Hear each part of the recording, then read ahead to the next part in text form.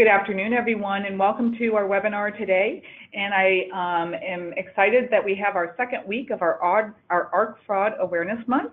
And today we have guest presenters from Ethoca, and we have our ARC folks on here, and I'm Judy Howard with ARC and our customer experience area. And I am going to do a few introductions before we get into the meat of the presentation today.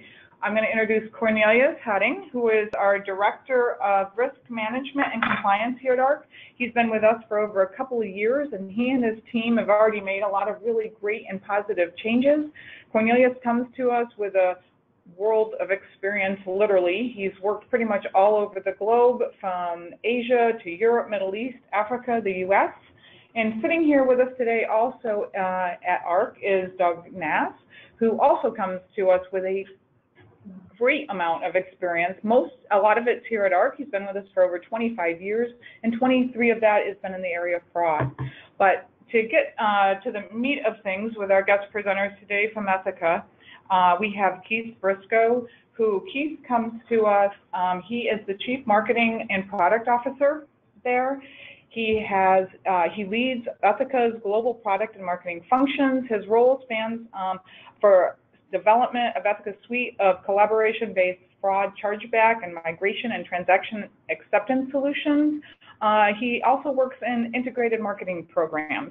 So his function incorporates everything from product strategy to new product innovation, competitive analysis, stakeholder communications, and pretty much everything in between. And also with Keith on the phone today, I'm really happy to announce Julie Ferguson, who's the Senior Vice President there of Ethoca of Industry Solutions. Julie also has a broad array of experience in the industry. She's considered one of the industry's foremost experts on internet payment fraud. She has over 20 years of experience of online payments and fraud management. And I think the coolest part of all, she holds a couple patents for secure transaction order management processing and preventing fraud in electronic transactions. She's held a lot of different positions, again, like all of the folks here, Keith and Doug, well, Cornelius, in different companies. But before we get started as well, I want to go over a few housekeeping things that if anyone on the phone wants to ask questions today, everyone will be muted. You can go to your control panel on the right. There's an area that says questions, and just type those in. Like I said, we have a lot of really great knowledge and experience on the phone, so I encourage you all on the phone to ask questions. So without further ado, I am going to turn this over to Julie and Keith to get started. Well, great, Judith. Thank you so much for the warm introduction. I'm sure I speak on behalf of Julie in thanking ARC for this opportunity to present to our guests on the webinar this morning or this afternoon. That's great. We'll get right into it. I wanted to spend a couple of moments just on the agenda really quick, just to give people a sense of the overall areas that we're going to cover today. Before we get into discussion about genuine fraud as well as friendly fraud, we did want to have a quick discussion just to kind of level set and provide some context around false declines. And really quick before we get into that, the reason why we're doing that is because I think everyone's realizing that the industry conversation is really changing these days. 5 or 10 years ago, I think we were very focused on wanting to stop as much fraud as possible, the OPEX and recovery opportunities related to that, and that's still very much the case. But I think what we're seeing now and what the industry is really gravitating toward is how can we actually optimize these efforts to better stop fraud, but also capture the potential false declines and begin to undo that opportunity. It's something that is definitely beginning to captivate the industry, and so we wanted to talk a little bit about what false declines actually were and why that's relevant from a genuine fraud and friendly fraud perspective. So Julie, next slide, please.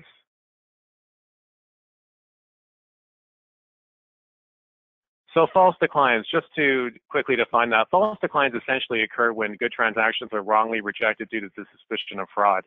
As a result of that, what we often see is the outcome is that cardholders will elect to abandon a purchase potentially. They'll seek out a different product or perhaps a different airline reservation via another provider, or they might even use a different alternative payment card. This is something that's fairly negative for all parties in the ecosystem. And just to give you a sense of what the actual ratios look like, I'm sure that many on the call have seen a lot of research around the false decline area, but some of the key ratios are around 13 to 1. So Javelin, for example, estimates that for $118 billion in actual rejected transactions, $9 billion of that is only actual fraud. So you can see that there's an enormous opportunity that is being lost here due to suspicion of fraud. So that's something that I think has really caused the industry to sit up and pay attention. It's certainly capturing the concerns of our OTA and airline customers as well. And it's all about how do we potentially begin to minimize those false declines while still optimizing the ability to take friendly fraud and genuine fraud out of the equation. So next slide, Julie. And of course, what are some of the negative impacts of false declines across the ecosystem? For example, there's lost sales and revenue. Obviously, it's a poor customer experience. If you're dealing with a loyal customer who is used to transacting with you, or for any card issuer, for example, that wants to keep that customer's card at the top of their wallet, being falsely rejected is obviously a horrendous customer experience. Our thinking is, for the airline industry, given just the nature of the slim margins in the category, the nature of the ticket sizes and so forth, any kind of false decline incident has an even greater impact just because of the potential loss of financial value and the difficulty in replacing loyal customers. Again, as we said, we are encouraging essentially customers to use competitors when a false decline occurs. And there is a certain amount of brand damage that will also occur as a result of a false decline incident as well. So there's no doubt that, across all merchant categories, particularly the airline and travel sectors, false declines are a very poor experience, and we want to begin to do everything we can to address that. So Julie is going to take you through some of the research we've done around declines, just to provide some additional context around where the majority of declines come from to help kind of set the stage for what we're talking about here in the airline and travel sector. So over to you, Julie. Thanks. So one of the things that we took a look at is when a card goes out for authorization and gets a decline, why is it getting a decline? We noticed that a lot of stuff gets coded as do not honor. And we wanted to really understand, what does that do not honor bucket mean? And so we worked with some of our issuing partners to actually get real breakdowns of what was behind the scenes. And what we found was the majority of the time for merchants, so in this graph you'll see 44% of the time across all the merchants, it was due to insufficient funds. And 9.4% of the time it was due to fraud. And then you can see there's also a percentage that's lost and stolen, and then just general errors like bad CVC or AVS codes being typed in, or even just a bad credit card number. So you can kind of see that the makeup, a small sliver of that is fraud. What was really interesting is when we took a look at the travel industry, that fraud bucket actually grew. And the first airline that we took a look at, you'll see that bucket really reflects not too different from the general merchant population. But when you look at airline number 2, they actually are a 3D secure airline, and you can see the impact. 29% of their declines are due to the suspicion of fraud. And so one of the things that we've really focused on is, what do you do with these declines and how do you react? And one of the things that we also learned when we started talking to the issuers is false declines hurt the issuer just as much as it hurts the merchant. So for the issuers, they're actually losing up to 361 million cardholders that when that cardholder tries to purchase and it gets declined, they actually whip out another card and use that instead. And that's one of the issuers' big fears. As Keith had mentioned, there's the 13-to-1 ratio. And then when a cardholder does move their card to back of wallet or stop using that cardholder has a value somewhere between $3,900 and $48,000 in value to that issuer. So it really can be a pretty impactful loss to the issuer. Additionally, merchants lose up to $264 billion in sales. And then the other thing that we learned is 52% of the orders that merchants are actually declining. So you get it and you take a look at it, you don't really know, maybe it's in your manual review queue, you've investigated it, and you just can't make a good decision, so you choose to decline it. We actually worked with the issuers to look at those transactions that were declined by a merchant. 52% of them turned out to be good. So that also creates a bad customer experience. And so the other thing that we also learned measuring this with some of our key merchant partners is 32% of the merchants who make a purchase and it gets declined either by the merchant or by the issuer actually doesn't continue to make that purchase. So those truly do become lost sales. The other thing that we took a look at after understanding the details around the problem were best practices. So what can a merchant do to reduce their false declines? The first thing we recommend is that you measure your false decline rate. So there's a couple of different ways you as a merchant can do that. One is you can review the orders that were canceled, where the cardholder called you back and said, you know what, that really was me, what happened to my order, and you end up reinstating the order. The other thing that you can do is pick a random sampling of orders that were canceled either by you or by the issuer, and just have somebody on your team pick up the phone and call them, call the cardholder and say, hey, was this really you, and try to do a little bit of fraud investigations on your own. It's a little bit more work, but it's a good way to measure and get a feel if there's revenue that you are declining or that the issuer is declining that you could, in fact, restore and keep. The other thing that we've learned is merchants and issuers should collaborate. So if you see weird patterns or you have a particular problem with an issuer, we encourage you to reach out and try to talk to that issuer or even share information. The other thing that we've learned in doing this research is that when you're going out for authorization and settlement, make sure that you do AVS and CVC checks. Those two checks are something that the issuer is using, and even though it may come back as no match, the fact that you as a merchant are sending that data tells the issuer, hey, this is a good merchant. And so the likelihood of it getting approved increases slightly. Additionally, if you have your setup where cardholders can keep their credit card on file and log into their account to book travel or make reservations, then make sure you're using that account on file flag. Set that. That also gives the issuer a lot of information saying, hey, this consumer has purchased from this merchant before and they're most likely going to be a good consumer.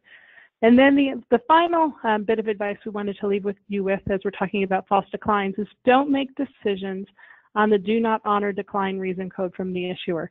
As I showed you a couple slides ago, that do not honor really behind the scenes has a lot of variation, anywhere from the customer's over the limit to they haven't paid their card to the credit card got lost or stolen. With that, I'm going to switch over to start talking about genuine fraud. So genuine fraud refers to fraud that is knowingly committed by the criminal or groups for the purpose of illegally acquiring goods, services, or information. So this is really true fraud.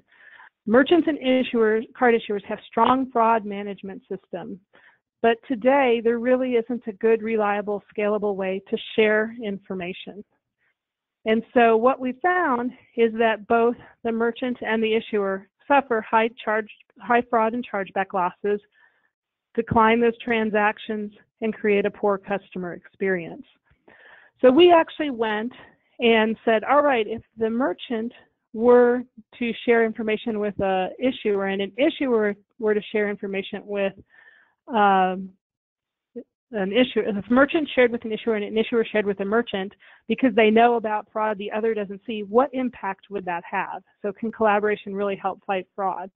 And what we found is 58% of the fraud an issuer sees, the merchant actually doesn't know about. So a lot of times the merchant will go out for authorization, they'll get the approval, but then the issuer's systems will trigger, they'll call out to the cardholder and later on find out it's fraudulent. So 58% of the time when that happens, the merchant actually had gone ahead and approved that transaction. On the flip side of that, the fraud that merchants see because of their fraud detection tools, 19% of the time, the issuer actually didn't know about the fraud, even though the merchant did. So by sharing that information of the fraud knowledge a merchant has with an issuer, it actually allowed the issuer to catch more fraud as well. So with that, I'll turn it back to Keith to kind of walk you through a collaboration case study. Yeah, thanks, Julie. And I think, suffice to say, I think what those numbers really demonstrate are the nature of the blind spots that occur on the merchant and the issuer side when they are really operating in isolation without sharing that kind of important intelligence. So before we get into the actual merchant-issuer collaboration data flow, I wanted to just contrast this with the setup for this is really all about comparing this with the existing chargeback process. We don't have the slide in here directly comparing that, but I wanted to talk about that really quick because it's important. I think as we all know, the chargeback process is incredibly painful. It's very archaic. It's outdated. It can often take 4 to 6 weeks for a merchant to actually hear about the confirmation of fraud through the chargeback process. And again, that's all because the chargeback process was never really designed for that purpose. The difference between the chargeback process then and the collaboration network is the ability to provide data at speed and at scale. And when it comes to actually stopping fraud and making a material impact to potentially stop the criminal and resell the ticket, it really is all about the speed of that data confirmation and how quickly the issuer can notify the merchant of that potential fraud. Obviously, via the chargeback process, if you have something like a criminal buying a ticket and attempting to board a plane in a fairly short period of time, if the merchant doesn't actually find out about that until after the chargeback is received, that's far too late to actually take any kind of action. So it's really all about speed of notification and the ability to take action on that data. So very, very simply, the merchant collaboration network concept is an entity or a network that sits between merchants and issuers at scale who can actually take that confirmed intelligence, that confirmed fraud intelligence that the issuer is detecting directly with the cardholder and make it immediately available to the merchant. So Julie, if you want to go to the next slide, I'll quickly walk through just how simply that works. So effectively what happens is that once the cardholder is on the phone potentially confirming a fraudulent incident with the issuer is then through the collaboration network sending that information directly to the merchant. In this case, could be an airline, could be an OTA. The airline or OTA is then actually actioning that directly, sometimes within as quickly as a few hours, to actually potentially cancel that ticket, cancel the booking, potentially resell the goods, and disrupt the criminal. And it's always about disrupting the criminal. If you can actually thwart the criminal activity, that is a great message and a great disincentive to potentially repeating that type of behavior. After we provide the ability for the airline or the OTA to action that alert, there is then an outcome that's transmitted back to the issuer so that they can understand how successful that data has been in actually helping to thwart that activity. So that is the very simple way that collaboration through a kind of network entity like Ethoca can actually make sure that data is flowing very quickly and at scale to ensure that it's making a significant financial impact. Now, on the next slide, we'll talk through a couple of the high-level anonymized case studies that we've seen in the actual fraud fighting results. So as you can see, I mean, some of these numbers are fairly material on an annual basis. So we have a Canadian airline customer, for example, who stopped almost $4.5 million of fraud in a 12-month period. U.S. airline about 1.5, a British airline about 2.1, a low-cost carrier about 1.3, and an online agency about 1.1. So as you can see, the whole benefit of this kind of network as well is not only can you make a material impact to actually stop the criminal and recover some of those associated losses, there's also this idea of network effect. So the more actual airlines and OTAs that take part in this kind of network, the more actual recovery benefit there is for a card issuer, and then the more issuers join, providing even more benefit for merchants. So that's the kind of network effect and kind of value creation that we eventually see through this kind of model. And it, as you can see, is generating some material results for some of the customers on our platform. So just to summarize again how this kind of collaboration can actually help fight genuine fraud. So again, the sharing of data is all about taking action on that to actually avoid some of those losses and recover from an OpEx perspective. There's also the ability now, as Julie mentioned, when both parties understand that there's fraud that has been identified by the other, they then have the ability to update their fraud models, ensure that those tools actually function more effectively going forward. And it's all about that key window also that exists between the actual notification and discovery of fraud. You can imagine that through something like the chargeback process, if there's a 6-week delay potentially, there could be an incredible amount of fraud that is associated with those original transactions that's going to occur in that time. So the sharing of this data through a network like ours can actually provide that kind of speed advantage and that time advantage. As I mentioned, the merchants and airlines, OTAs can keep criminals off airplanes and out of hotels. I think we all understand that the cost dynamics and the economics in these sectors are such that it's really pivotal that if you've got 5 or 6 open seats left on an aircraft, you want actual legitimate paying customers to be occupying those seats and not fraudsters. Those are transactions that are ultimately going to turn into chargebacks, and 5 or 6 or 10 seats can make the difference between a profitable flight and an unprofitable flight. So that's really key. Additionally, there's the opportunity for merchants to resell tickets, as we mentioned, again, making sure that we're selling that to legitimate customers, not fraudsters. And again, we mentioned this notice of, speed. Speed really kills in this overall segment. It's really all about providing the opportunity to quickly act and stop fraud. It also does prevent repeat offenders and abusers from continually coming back and exploiting defenses as well. So that's a quick summary of how we can actually utilize the collaboration model to fight genuine fraud. Now we're going to shift gears a little bit into friendly fraud. So I think as everybody has probably realized and has probably paid attention to some of the current dynamics in friendly fraud, we wanted to really start with a very quick definition of what friendly fraud actually is. There are sometimes some different interpretations of what constitutes friendly fraud. So we think about friendly fraud as a type of transaction where an individual had knowledge of the transaction, they were potentially complicit with it, and or they somehow benefited from it. This is a transaction against their own account, and the individual is ultimately reporting that transaction as unauthorized. So 3 key dimensions: knowledge, complicity, and whether they actually benefited from the actual transaction. So friendly fraud, as we'll discover on this next slide, is really a spectrum of behavior. And this is something that I think is gradually starting to get more awareness, but because of the spectrum of activity, it has, far-reaching consequences ultimately. At the very most kind of benign end of the spectrum, we have something as simple as descriptor confusion. This is a cardholder looking at their online statement, very simply doesn't recognize the merchant and therefore doesn't understand that they actually performed that transaction. There's also the case of a household type of friendly fraud. This is often called second-party fraud, where you have a child or a sibling potentially transacting against a parent's account or a brother or sister's account. The primary account holder does not realize that that transaction was performed on their account, and they therefore dispute that transaction. That's called household fraud. There's also, as we now begin to tip into the more nefarious end of the spectrum, there's the notion of something called buyer's remorse. I think, again, we're all fairly familiar with what happens when an air ticket is booked, perhaps on the spot spontaneously. There's later a kind of buyer's remorse action that happens when a cardholder perhaps realizes that from a financial perspective that was a rash purchase. They later dispute as a result and claim they didn't perform that transaction. And at the very kind of more criminal end of the friendly fraud spectrum, we really have this idea of a cardholder who is intent on gaming the system. And this is really all about a cardholder who has learned and understood how to exploit the chargeback process to their own gain. They've connected the dots. They understand they can dispute a transaction. They can get the benefit of the good or service, but not actually end up paying for the good or service. So that's what we've referred to as gaming the system.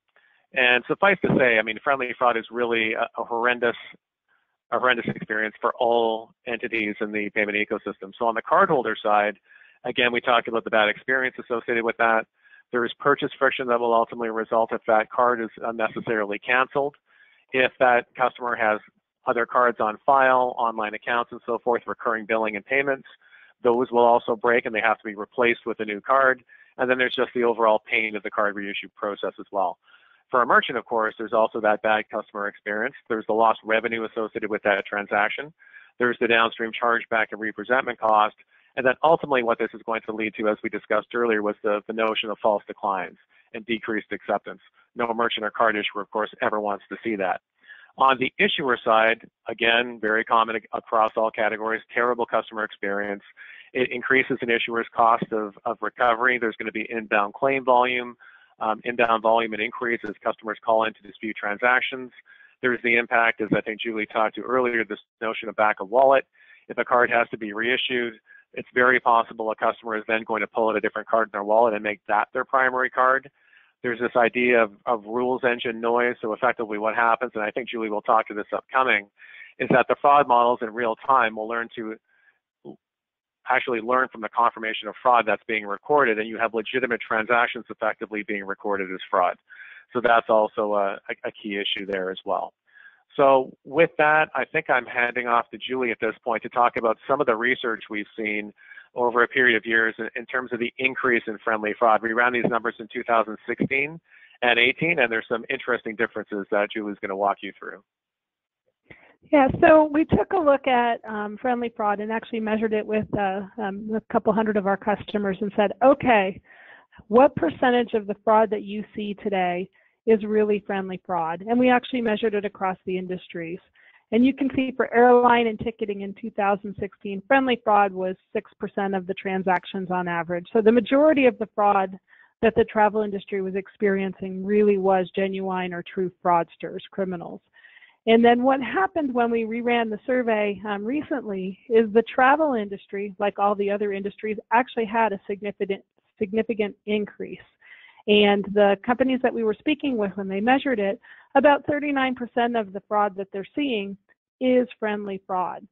And so the impact to this is that good transactions are now actually coded as fraud, because these transactions, the issuer thinks it's fraud. They don't know that it's friendly fraud. And so they don't differentiate between a criminal and a consumer who's just changed their mind. The other thing that's happening, because these things are getting coded as fraud, the next time a consumer with that profile or a similar profile comes through, the model is now going to say, oh, that looks like fraud. So it's actually contributing to that false decline problem we talked about at the beginning. So across the board, merchants, issuers, and acquirers are declining more transactions, and good customers are getting turned away. So some of the unique things about when you look at friendly fraud specifically for the travel industry is a lot of this friendly fraud is occurring because there's simply policies or charges that the consumer didn't understand or doesn't necessarily agree with, especially now that there's so many more baggage fees and there's so many more amenities at hotels and rental car. There's the toll fees, the GPS. So there's lots of different fees that maybe consumers didn't really understand. So those charges will happen. Additionally, there's dissatisfaction with the service before, during, or after the trip. Another phenomenon, when I was talking to some of our travel customers, is shopping under the influence. So everybody's up late at night hanging out with their buddies and say, hey, let's book a trip and go on vacation. And then the next morning they wake up and go, oh, I don't know if I can really afford that. And they wait a couple days and attempt to cancel it, and it's too late. And so they call into their issuing bank and say, hey, that was fraud, that wasn't me. And then additionally, there's just the heavy buyer's remorse of, oh, you know, I really wanted to do this trip, but now I can't afford it, or do this hotel stay. So that really is the different types of friendly fraud that we see across the travel industry. And with that, I'll turn it back to Keith to talk about a specific case study. Yeah, thanks, Julie. We're going to talk really quick. Unfortunately, South African Airways wasn't available to actually participate in the webinar today, but kindly they allowed us to kind of talk to their business case and the case study we've used in a couple of presentations at conferences with them in the past. So we'll go to the next slide, Julie. And I don't think, based on some of the friendly fraud reasons you just talked to, this will be a surprise for South African Airways. One of the key issues for them was this idea of buyer's remorse that was increasing in frequency. Often there was a declaration from the customer that the service was not actually provided, or the service was somehow defective. And often there is, key difference with refund rules, for example. So, despite the extent to which a merchant might go to make sure that a refund rules and set of policies are obvious to customers, there is often a case of customers just not understanding that and ultimately disagreeing with those refund rules. So we see these fairly commonly as the drivers for friendly fraud, and it was certainly the case with South African Airways. So in terms of some of the challenges that they faced in dealing with these specific types of transactions, so the financial impact, clearly, one of the things that South African Airways took a very aggressive stance when it came to actually fighting some of this behavior that they saw with their customers around friendly fraud. One of the key indicators is just the fact that, look, it's a financial impact situation. These are very high value transactions, and they're ultimately very meaningful and material. Often you have cases where it's also very difficult to dispute because you have a difference in terms of the card that was used and the actual customer name. There's the investigation component of this as well. Actually engaging with the customer and proving out that a transaction was legitimate is very time consuming and labor intensive. And, for every merchant, there's this balance to be struck as well between making it easy for the customer to actually transact, and again, minimizing this idea of purchase friction, but also ensuring there's an element of merchant protection in the mix as well. When we talk about fraud and balancing the whole spectrum of acceptance, it really is all about striking that particular balance between making it easy to transact, but also ensuring that your interests and financially you're protected. So we'll go into, I think at this point, the actual financial impact of what it looked like for a true cost of a chargeback for South African Airways. So industry-wide, it's often very common. What we typically hear for many merchant segments, including airlines and travel, is that the true cost of a chargeback can often be 2 to 3 times the actual value of the ticket. And I think we see that something is very consistent there with South African Airways as well. So in looking at the overall chargeback payable, for them it was $830 as the value of the ticket. The total additional cost of the airline was an additional £818. And so that comes from a couple of different areas. So there's the inability to resell the ticket depending on the actual window of time that fraud was discovered. Often it's too late to actually resell the ticket. That accounted for £300. There are the airport taxes that have to be paid to authorities. As you can see, that's a very sizable number as well at £318. And then based on the nature of itineraries that have multiple carriers, there's also the prorate that's payable to other carriers that were on that ticket. In this case, and in this particular example, that amount was £200. So when you add up all those additional costs of the airline, the true cost of that chargeback to South African Airways was actually around £650. So again, it's something that below the line and beneath the iceberg, you see all of those additional costs that just exacerbate the overall financial impact of a chargeback. So hopefully that example resonates for I think many on the call and on the webinar. And again, it's directly in that range of the 2 to 3 ratio that we often see. So again, in terms of consequences, which we'll talk about a little bit more further in the webinar too, that's a very important element in helping to actually stop friendly fraud. Unless you can actually demonstrate some specific set of consequences or actions to the cardholder, to the customer, often that behavior will continue to repeat. So for South Africa, they would often take customers to small claims court depending on the actual ticket value. They would actually consider suspending the frequent flyer account as well. So again, for a customer who is perhaps not a repeat abuser, they actually rely on their South African Airways account to continue to transact and get benefit from. So that's a consequence that makes customers often rethink their approach to falsely disputing a transaction. And then there's this idea, of course, of negative lists for future travel. So as is often the case, if South African would see that their customers are repeat abusing, they would not actually allow them to book any future travel on South African Airways. So as you guys, I think, can sometimes see here, that those are very meaningful consequences. For a customer who is ultimately still wanting to not be inconvenienced by any kind of future friction when they make future purchases, those are material consequences that will hopefully help rethink their behavior. And South African definitely did see a change in some of the behavior as a result of having those more aggressive consequences. So I think we're going to shift back to Julie and really talk about the collaboration model that we can now use to fight the forms of friendly fraud that are emerging. Thanks. Yeah, so what we're going to talk about now is how do we really address this friendly fraud problem? What can we do about it? And what can we do to also have a positive impact on false declines by getting the friendly fraud out of the system? And so as we mentioned earlier in the presentation, a lot of the reason why the friendly fraud happens is simply because a consumer doesn't recognize that descriptor, the household purchase, the buyer's remorse, and gaming the system. And so we worked with a group of large merchants, such as Google and Microsoft and Amazon, and we sat down and had a task force that said, why do you guys have so much friendly fraud? Tell us about that problem. And then we partnered with a bunch of issuers, and we said, what is the problem? And a big part of the problem that we learned is that when a cardholder calls in and says, I don't recognize this transaction, I don't know what it is, an issuer then creates a chargeback, and somewhere between a month and a couple of months, they get the answer back from the merchant and they're able to provide it to the cardholder saying that $5 charge or that purchase was for the following items. And so what the issuer said were, we really need to be able to provide to our customers in real time when they call in the answer to that question, what is this transaction?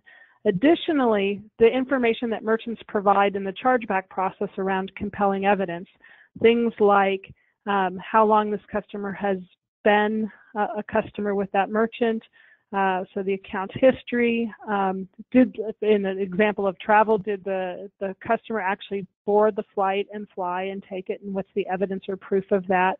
So bringing all of that information up front in real time to the issuer and to that cardholder when they're confused about that transaction can really deflect the friendly fraud or the chargeback from ever even being created. And so Ethoca, as well as many other vendors out there in the market, have been working on how do you bring compelling evidence up front and how do you really reduce that friendly fraud. And so what you're looking at here is a screen where a consumer has called in and said, hey, I don't recognize this transaction.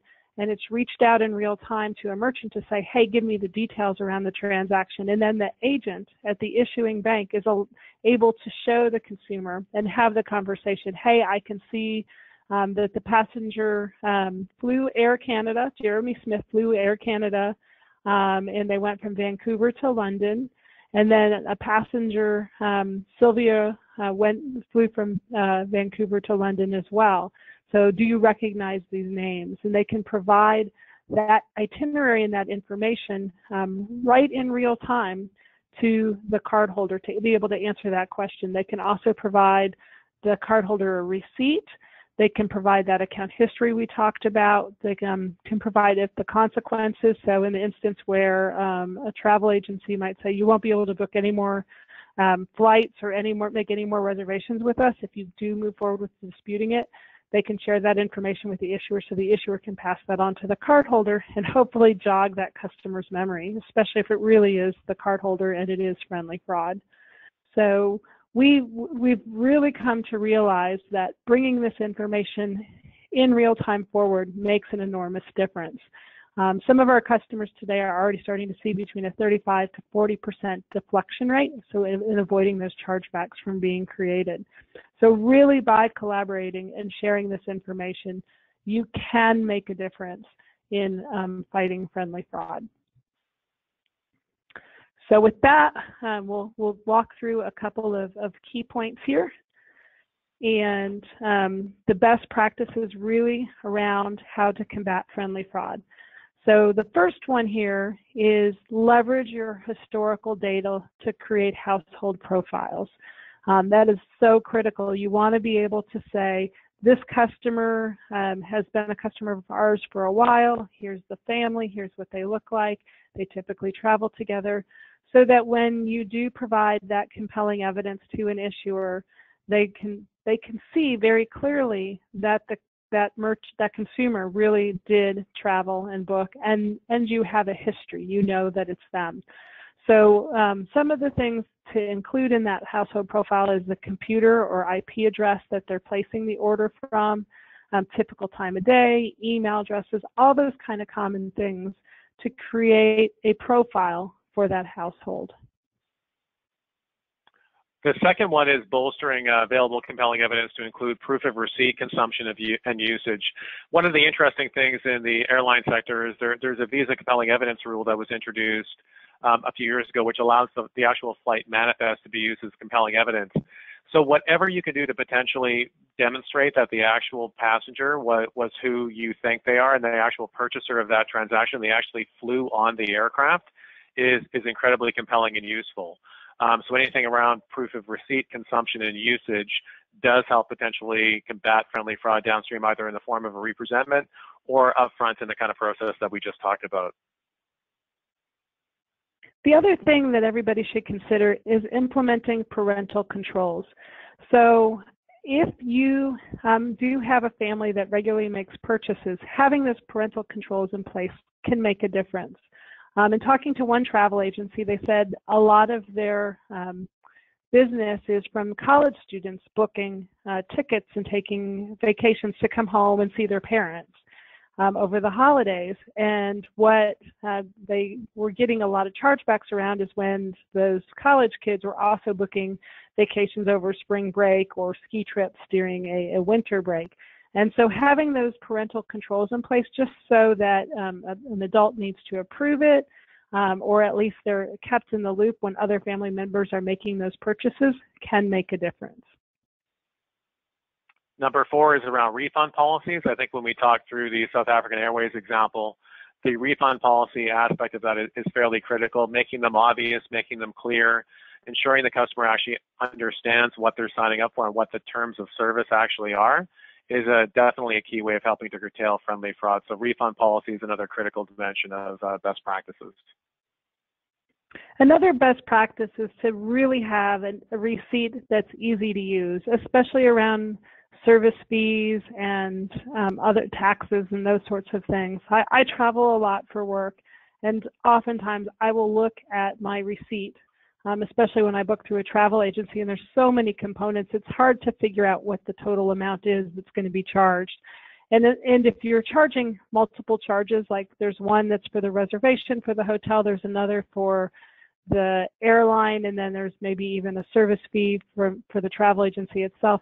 Clearly explaining that in easy to understand words to the consumer is very important and really can help deflect any chargebacks or even create any of those initial calls from ever even happening. So the better you can make the information on the receipt, the better off you will be. Additionally, on that receipt, having a phone number or a way to contact the merchant, you to ask questions and get clarification is important as well. So number 6 is the concept of actually calling the customer. And this runs into the challenge, I think, of overall scale, depending on the nature and the frequency of friendly fraud. But certainly in instances where the ticket size, the actual financial impact warrants it, and the amount of compelling evidence and detail you have can be effective in talking the customer off of that dispute. Calling the customer can be highly effective in those situations. So where warranted and where you can actually manage it, calling the customer is definitely something we would recommend.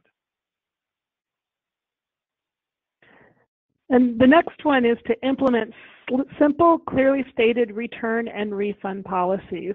So a lot of times consumers are confused about how they can get a refund or return or cancel their flight or their hotel. So making sure that that is clear and that they agree to it is really important. And the last one is ultimately about consequences. We talked about that in going through the South African Airways case study example as well. Customers do have to understand that there will be very meaningful and material consequences if they continue to falsely dispute. And it really is one of the only fundamental ways to change the behavior. If customers don't actually suffer some kind of loss and inconvenience as a result of falsely disputing transactions, the behavior will persist. And we certainly see in certain sectors that we serve a high repeat offense behavior, and the amount of abuse of friendly fraud is beginning to increase, and we've seen that happen over time as well. So the only way, again, to do that is to actually enforce consequences. Right, and actually along those lines, Keith, we had a question from one of the audience members, and their main fraud actually is friendly fraud. And one of the challenges is the airline is the merchant of record. And so when they don't get the opportunity to represent that compelling evidence, and they really can't fight that chargeback. And so what can be done? And I think, if you could talk a little bit about the consequences, I think that can help there.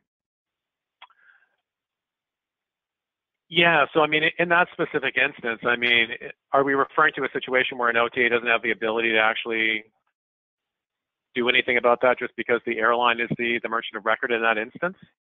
Yeah, and so I think the best thing the OTA could probably do is implement those consequences.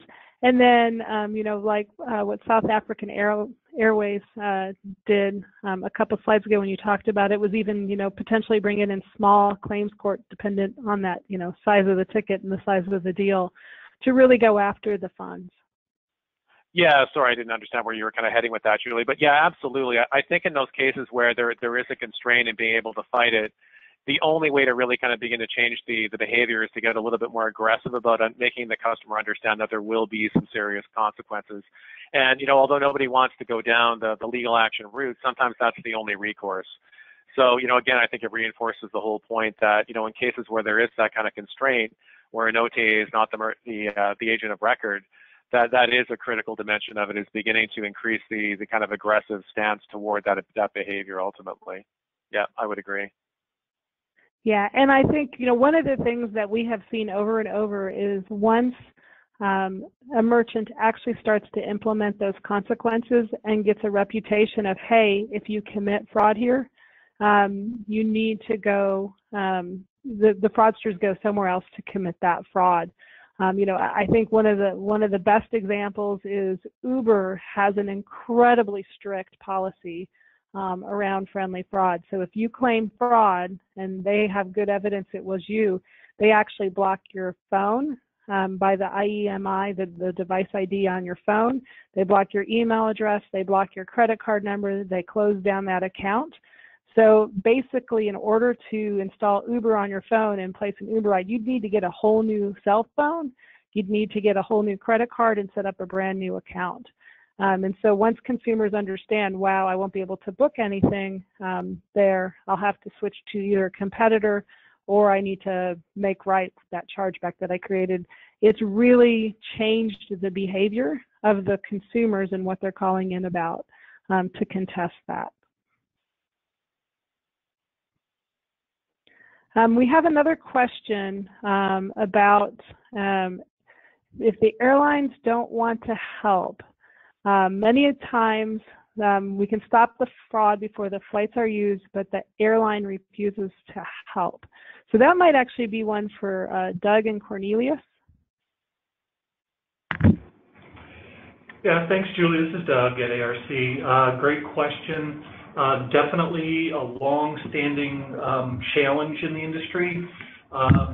In talking to the carriers over many, many years, there's a definite reluctance to intercede in these types of disputes because they view it as their work. They don't necessarily want to take an action when they don't have all the complete information or the 100% confirmation from a bank that a transaction is fraudulent.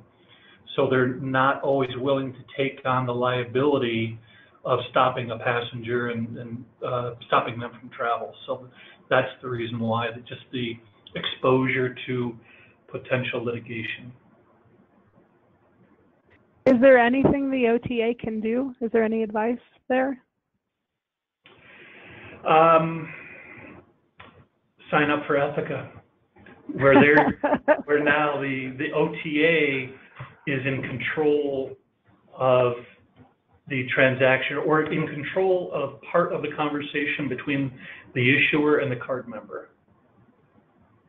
Yeah, absolutely. We could get that information to the issuer and work to try and shut down those transactions.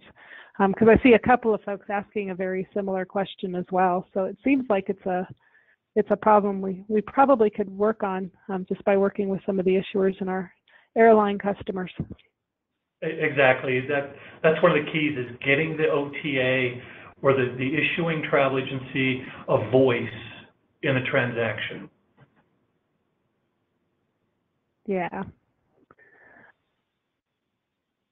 And then there was also another question about AVS and CVC info being released with data breaches.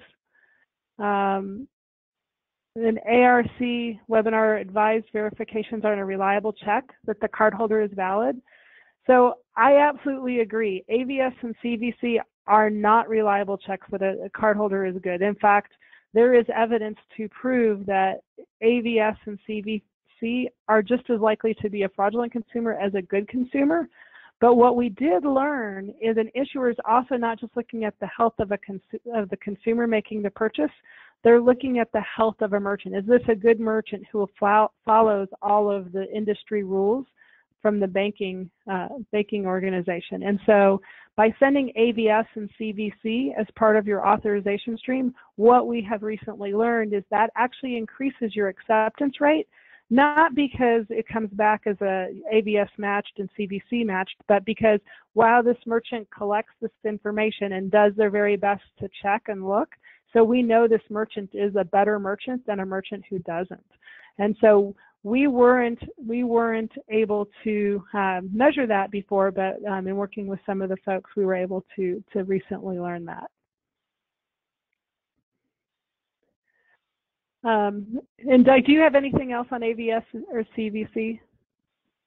Yeah, in our usual webinar, like we've known for the last number of years, so much true cardholder data is being sold around the underground internet from one criminal to another.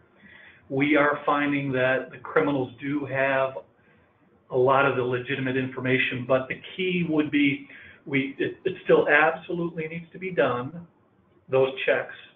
it is, don't let those be the final determinations, whether you are determining whether the customer is who they say they are. You need to take it all, a holistic look at everything. But please continue to do ABS, CVV, but those are not the be-all, end-all of checks to be done. Okay, and then we have a lot of questions around what our approach would be here at Ethoca to preventing a passenger from checking in if they're known to be fraudulent. So what I would say is when there's a high ticket transaction and you know that that cardholder is fraud, we have strong relationships with the issuers and we can pick up the phone and talk to them about it. If there's enough volume, this is something we can talk to Doug and Cornelius about, of maybe being able to create a feed so that we can send this information onto the issuing banks so that they can reach out and talk to the cardholders to confirm that it's fraud, so that the airlines could prevent those passengers from boarding and confirm that it's fraud and cancel those tickets. Because one of our products, what we do is we send that information to the airline saying, hey, this consumer is confirmed fraud. But what it sounds like is happening is you all recognize that it's fraud, but you have no way to cancel that ticket. So that's something we could take as an action item and do a little bit of research on.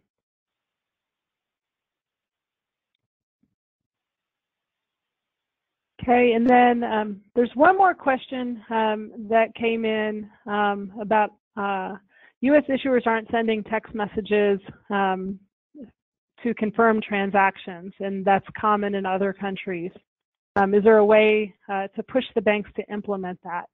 So in the U.S., I know that it really is something that the banks have been rolling out that's customizable. It was made mandatory to have that, at least that ability, within the last year. So all issuers now must offer that. But encouraging cardholders to use it is simply an education process, because it is an opt-in, whereas in other countries it's really been more of an opt-out.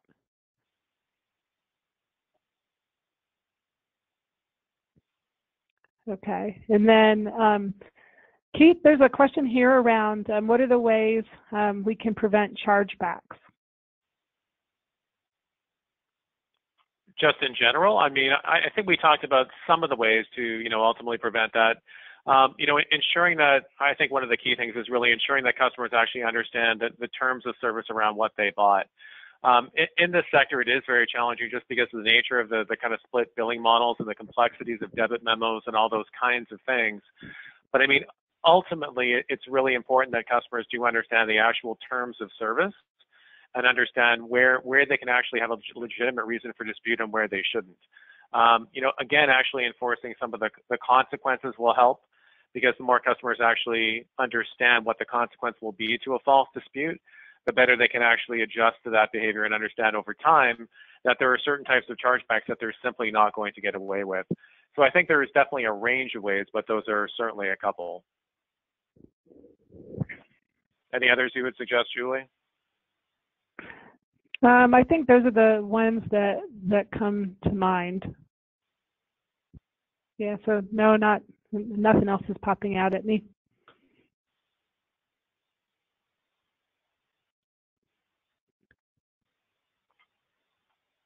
Okay, it looks like that's about all of the questions. So okay. Judy, I'll turn it back to you. Okay, Julie, thank you so much, and thank you, Keith. Thank you, Doug and Cornelius here for jumping in and helping answer some of those questions that's more ARC related. There's still a little bit of time we have on the phone, about 6 minutes actually. If there's still questions for anyone on the phone that want to write them in, please do so. But I just want to cover a few other things while I do have you on the phone, and we're waiting to see if any other questions come in.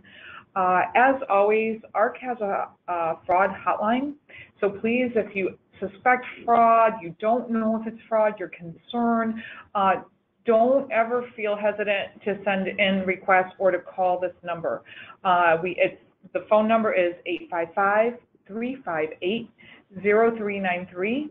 Again, that fraud hotline is 855-358-0393. And also you can send an email to us as well, which is stopfraud@arccorp.com. And that's stopfraud@arccorp.com. This all can be found on our ArcCorp, I know it's a lot of ArcCorp, arccorp.com website, our corporate site, under fraud, and our fraud area and our pages.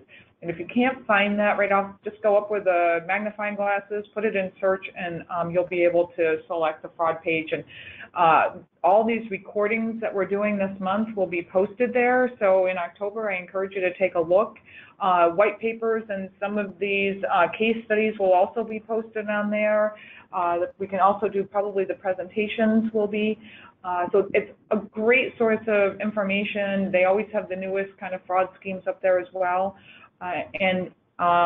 Julie, I don't know if there's any other questions that have come in since I've been talking.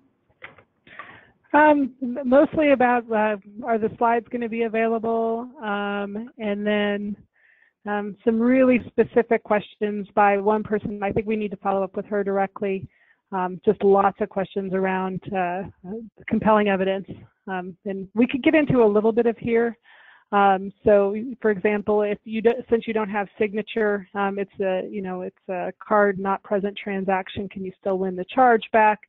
The answer is absolutely yes. There's other things that the issuing bank looks at. They look at IP address, they look at device ID, they look at the history between you and that cardholder over time. So all those things can be provided with as part of the compelling evidence package. Great, and thank you, Julie. Yeah. No, go ahead. So but I think the majority of the questions are coming from just a couple people, so we should probably follow up directly. That's what I recommend. Okay, great. And then we will work with you, Julie and Keith, on that. Doug and Cornelius and we'll follow up, as Julie said, with those questions specific. Again, if there are any questions, follow up, you can always contact our customer care area, 855-816-8003. They can get you to whatever resource you need, and that's CCChelp@arccorp.com. And another way to follow us this month is also through our hashtags, or through our social media, #ArcPreventsFraud. So we encourage you to do that. Yeah. Julie, do you have a contact slide for people to reach you, or Keith? There's a lot of interest there. We do have a general one, yes, but your contact, so maybe hold that up there for a second for people to jot down. Yeah, and if anyone is interested in reaching Julie or Keith, please just forward an email. You can forward it to myself, jhoward@arccorp.com, and I'll be happy to forward that on to Cornelius and Doug, that can reach out and be in contact with Julie and Keith as well. So that we can always reach them, and they have their contact information up here for Ethoca if you want to reach them directly, which is right with that right on the slide, 866-215-2883, or sales@ethoca.com. I just want to also let everyone know the rest of our schedule for Thursday and Friday. We have a really good session coming up tomorrow as well. The title of that is Using Behavioral Analytics to Spot Fraudsters. That will prove to be another really interesting one, and we do have guest presenters on that as well, besides, of course, our experts. And then on Friday, this is going to be presented by our director of our corporate risk management, a little bit separate area than our customer one. And this should prove to be a very interesting conversation as well. It's PCI for travel agents, protecting valuable customer data. That's something we at ARC here are always top of mind of and being trained on, so I think that you'll find interesting. Julie and Keith, before we sign off, do you have any closing statements you would like to say? We really believe in collaboration, and we are absolutely here to help. So please feel free to reach out to us, and thank you very much for this opportunity. Keith? Yeah, beyond that, no, nothing further for me. I think we covered a lot of territory on the call, so yeah, absolutely appreciate the opportunity, and we'll certainly answer everybody's questions. So thanks, everyone. Great. Thanks, Keith and Julie. Cornelius and Doug, anything on our side? Thank you, everyone, for attending, and Keith and Julie for your presentation. Yeah, great. And again, most of all, thanks for all of our customers tuning in. We really appreciate it. Hope you can join us tomorrow, Thursday, Friday. And don't forget, we have week 3 coming up and week 4 where we close on the 27th with a really informative panel. Thanks, everyone, for joining us. We'll be back here tomorrow, same time, 2 p.m. East Coast time. Okay, guys, thanks, everyone. Thanks, Julie and Keith. Thanks, Cornelius and Doug. Thanks. Bye-bye.